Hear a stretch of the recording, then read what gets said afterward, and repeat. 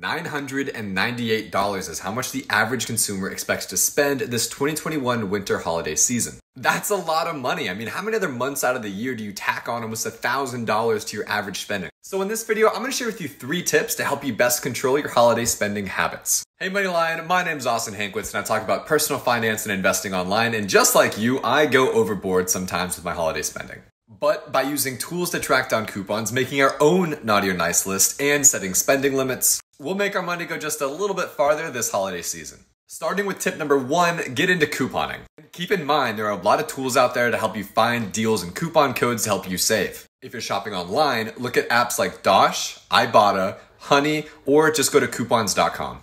Even if you missed out on Black Friday or Cyber Monday deals, many brands run promotions through the end of the year, and those tools can help you find coupon codes you might have missed otherwise. And what's even better is those tools can help you turn holiday couponing into a New Year's resolution that'll help you save money all of 2022. This brings us to tip number 2. If you have a shopping list, check it twice. Santa has to buy presents for the whole world. That does not mean that you have to.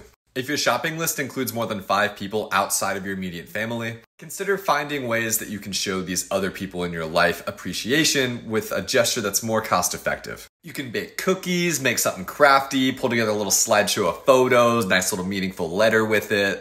I get it, it's the season of giving, and I'm not trying to sound like the Grinch. But there are ways to celebrate people outside of your inner circle that won't break your budget. Speaking of budgets, tip number 3, set a realistic spending limit for yourself. The easiest way to do this is to carefully analyze your budget and then specifically figure out how much can safely come out of your bank account without having to rack up debt on those high interest credit cards. If you want to spend a little bit more, that doesn't mean it has to come from the money that might be left over at the end of the month, but it can instead come from the dining out money or the new clothes money you have allocated for the next month, 2, or even 3.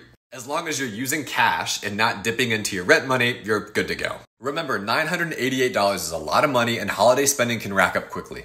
Seek out couponing tools, search for lower cost gestures for people outside of your inner circle, and look at your budget before you shop. By doing that, you can keep both the holidays and your wallet happy. As a brief heads up, this is a sponsored video. MoneyLion and I have partnered with the goal of making important financial lessons easier to understand. My name's Hankwitz, and I'll see you on the next episode of Beyond the Wallet.